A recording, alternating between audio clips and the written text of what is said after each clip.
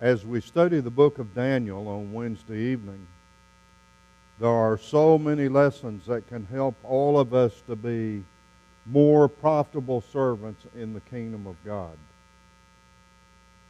In chapter 4, there are so many wonderful things that God's people can learn. In chapter 4, we learn that God is in control of His world. Notice verse 25. The Babylonian king Nebuchadnezzar was going to learn this in a very difficult manner. He was going to learn that God was in control. He would be driven from among men. His heart would be changed to that of a beast. And he would live as an animal for a certain period of time until he learned, if you notice verse 25, Daniel 4:25, until he learned that the Most High rules in the kingdom of men and giveth it to whom He will. You'll find the same thing in verse number 32. The same thing is repeated. Nebuchadnezzar would be driven from among men, and he would live as a beast for a period of time until he learned this lesson. Until he learned that the Most High rules in the kingdom of men and giveth it to whom He wills. The only reason Nebuchadnezzar was in control as a ruler in God's world is because God allowed it. Sometimes it's difficult for us to see how God is in control. As we just got through singing, when evil is abounding in our nation and in our world, sometimes we wonder if God is in control, but we need to remember God is in control of His world. It may not look like it to us, and we may not can see it, but we must remember this. This should bring great comfort and assurance for those who love the Lord.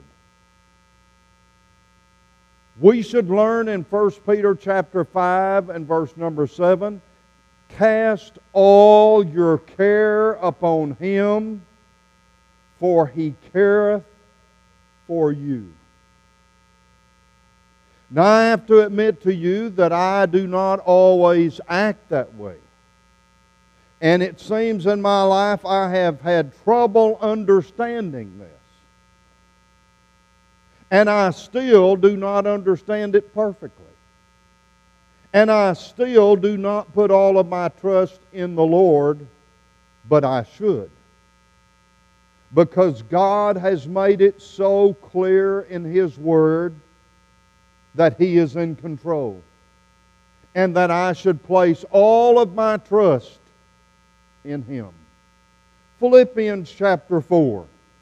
Notice how Paul explained this to the church in the first century.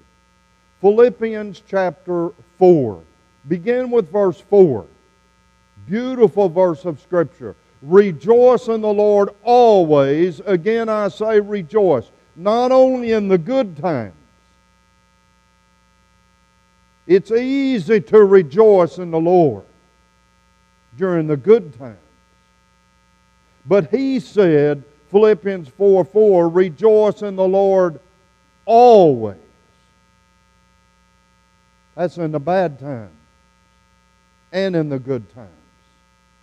And then he said, again I say rejoice.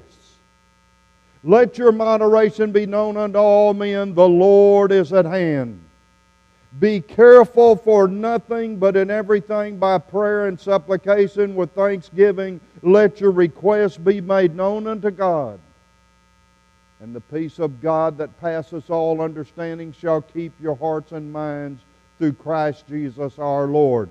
Now notice in verse number 6 and 7, he explains to us, we do not need to be anxious people.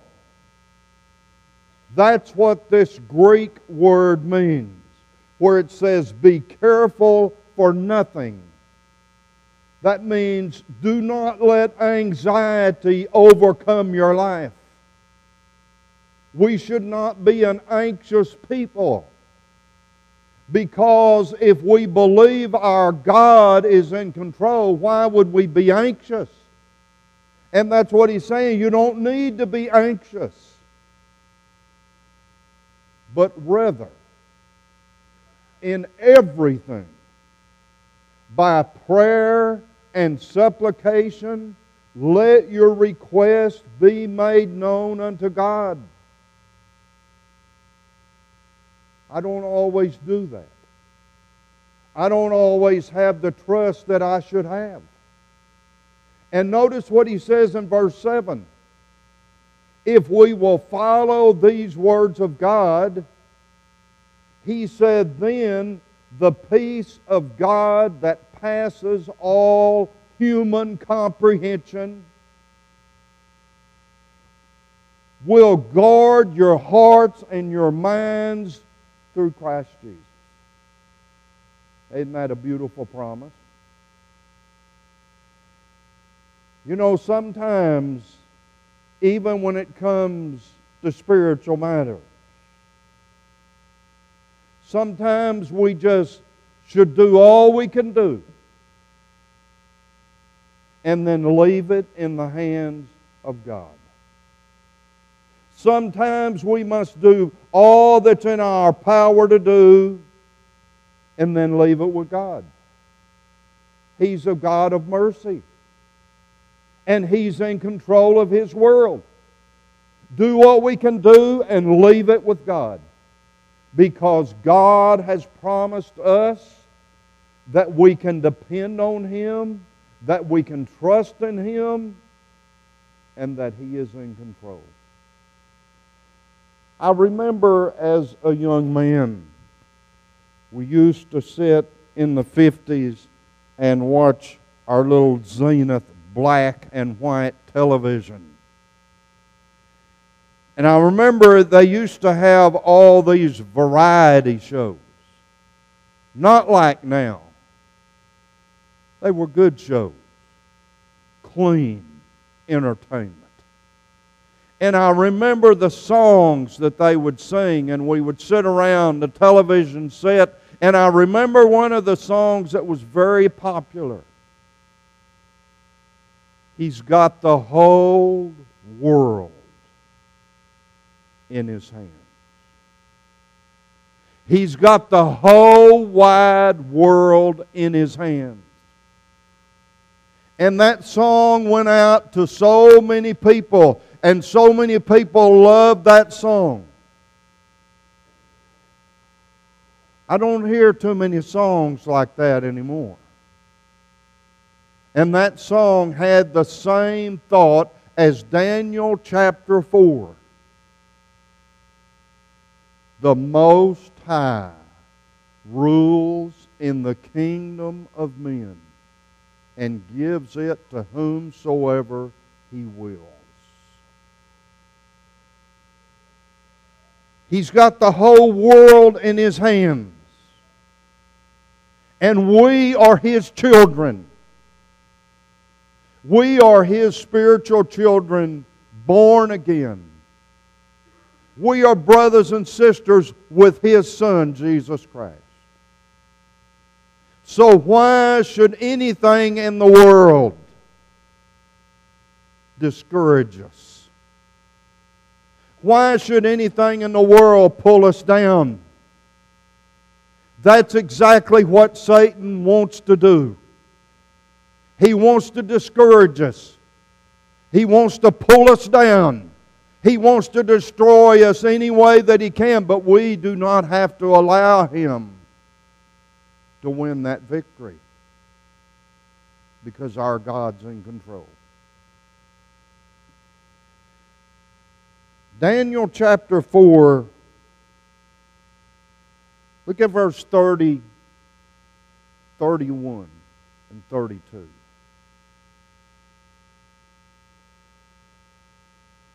What do I learn in these verses? What can I take away from this that will help me to live a better life? It's not simply a sweet little Bible study. What is there for me to live here? I learn in these verses, my God will take down those who live in pride.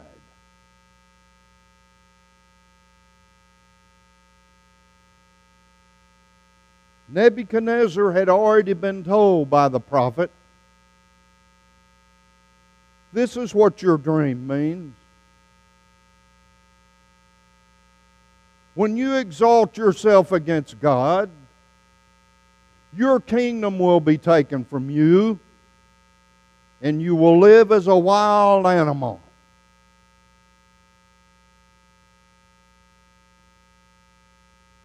That would be a good warning for most folks, but not for this man. Only a few months later, and he had confidence in Daniel and knew that he could predict dreams and their interpretation. A few months later, he's walking in the palace, and you can see King Nebuchadnezzar looking over the city of Babylon, one of the greatest cities that's ever existed in the history of humanity. And he looks out over Babylon, and King Nebuchadnezzar says, by the power of my might, I have built this great city. And why had he done it? He said, I've done it for my majesty. Look at verse 31. Daniel 4:31. While the word was still in the king's mouth,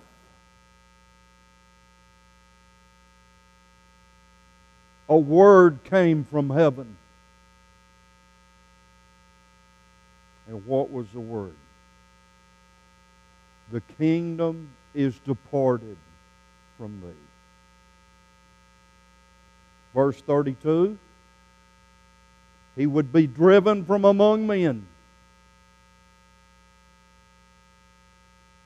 He would become as a wild animal and live out in the wilderness. Why? Why would God do this to one of His creatures? We're different from the animals.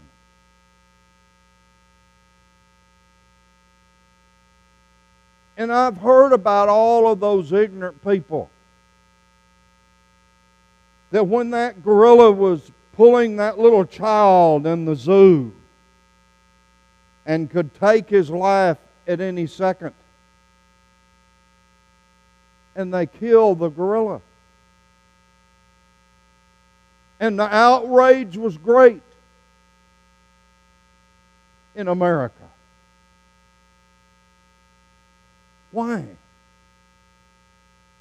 Why is there not an outrage over all the little children that are abused by the pedophiles? Why is there not an outrage that they're going to let the perverts come into the bathrooms with our little girls? Where is the outrage over that? But I hear an outrage over because they killed a beast that could have killed a child at any moment. And do you know why we have come to that point in America? Because so many people believe we're no different than the animals. But we are different. God made us special. And here is King Nebuchadnezzar in verse 32, driven from among men. to live with wild beasts. And the dew falls upon him, and his nails grow out like the claws of a great eagle. And his hair grows long, and he's out there eating grass like an animal. Why? Why would God do this? One word. Pride. Pride. The last verse of chapter 4. Daniel chapter 4, the last verse. After he's driven from among men and lives among the animals for a while, he comes to himself, humbles himself before the God of heaven, and God restores his kingdom. And look at the last few words of the last verse of chapter 4. Even the old pagan king understood, those who walk in pride, the God of heaven will bring them down. My friend, do not think you're fooling anyone. Do not think you're getting away with anyone as you live in your pride.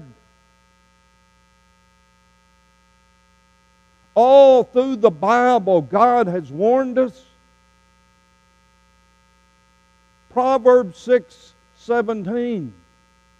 The man of wisdom said one of the things that God hates. You understand this verse? He's not going to overlook it. He's not going to say, well, you did the best you could with what you had. No. One of the things that my God hates is a proud look. Proverbs 16:18. Pride goes before destruction, and a haughty spirit before a fall. No one's going to talk to me that way. Well, just who do you think you are? No one's going to do that to me. You don't think that's pride? Obadiah. Short little book in the Minor Prophets. Obadiah, verse 3 and 4. There was a country named Edom. And you know what God said to them? The pride of thine heart has deceived thee. Pride is a deceptive sin. It's hard to detect it in yourself. Oh, it's easy to see it in somebody else. It's easy to detect it in another brother. It's hard to see it in yourself. It's deceptive. It deceives you. You don't think you have that problem. The pride of thine heart has deceived thee. They didn't think they had that problem either. And you know what they said as a nation? They said, who will pull us down?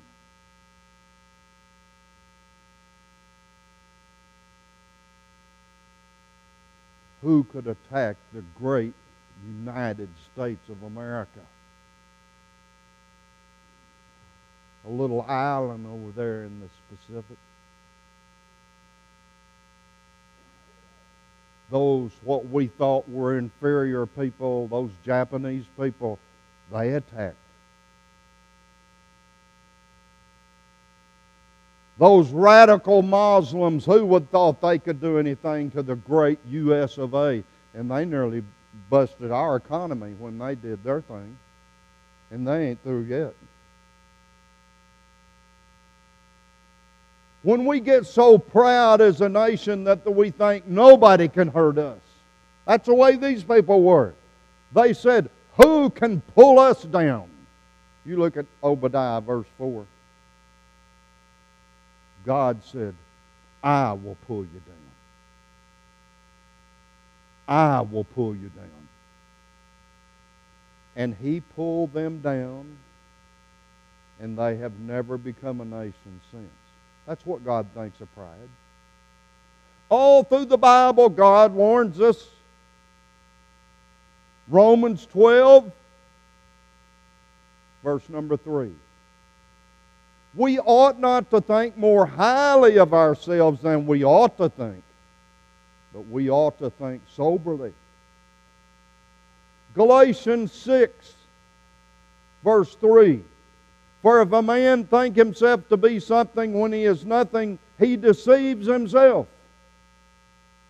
You see how pride deceives us? And God warns us about it. James 4 and verse 10, humble yourselves in the sight of the Lord, and He will lift you up.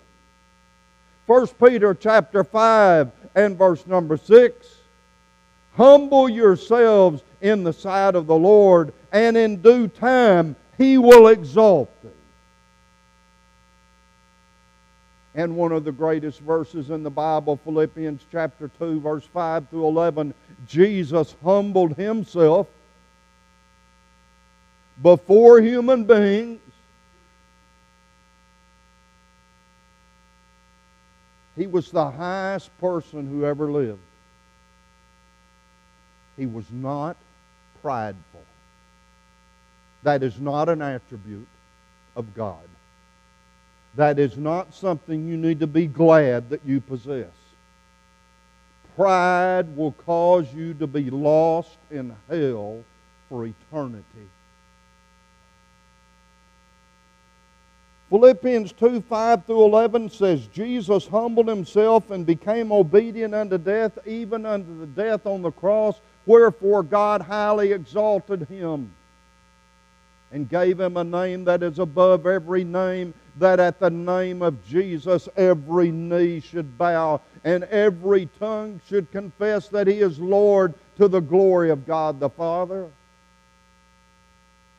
Jesus said, come unto me, for I am meek and lowly in heart. You want to be like Jesus, or you want to be like John Wayne? Which one? Come unto me. I am meek and lowly in heart. I'd rather be like Jesus. He's the greatest person who ever lived.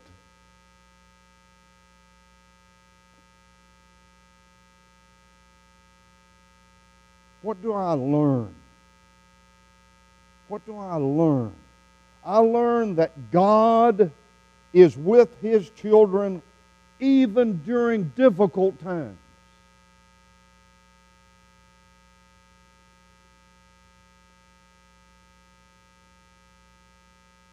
You know, these people thought God had deserted them.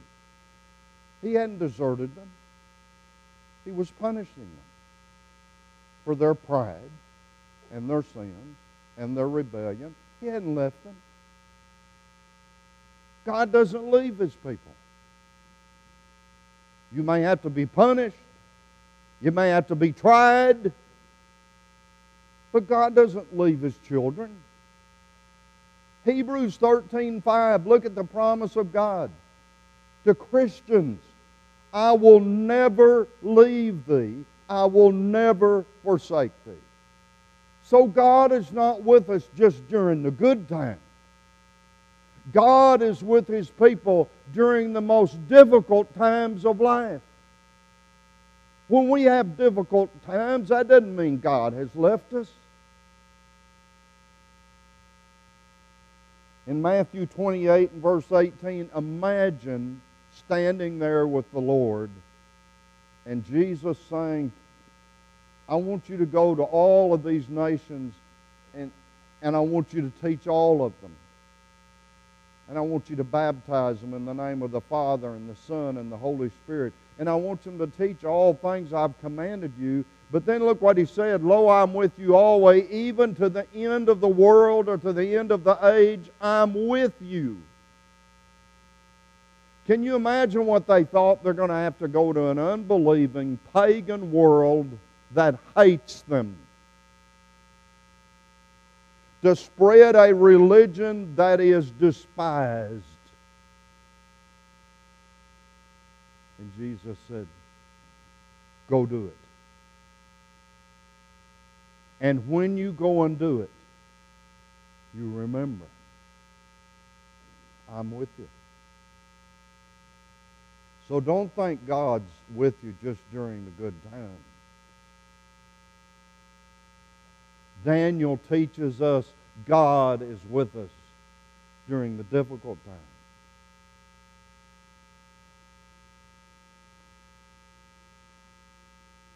So we learn that God's in control. Not you, not me. God is in control. And we learn that we can even participate in God's plans, and nobody can stop it. But we can participate. We can be a part of God's plans.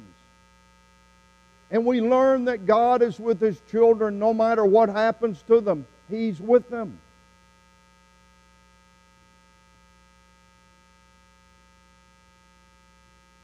But for God to be with you,